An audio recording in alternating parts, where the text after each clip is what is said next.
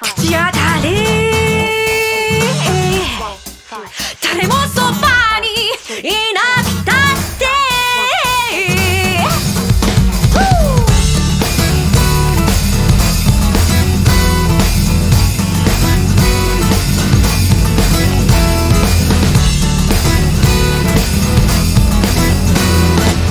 先に満ちた勝手な言葉あったことなくても投げられる時代お前の母ちゃんってブソくらい無責任な言葉だらけ目を合わせてあらと厄介な痛み相手を聞きつけた嫌なようにそんなのも知らず戦争も知らず連覇に乗っけて生き続ける敵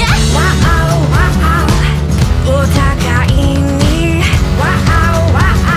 痛いレコードちゃんと知ってる大人はどこにいる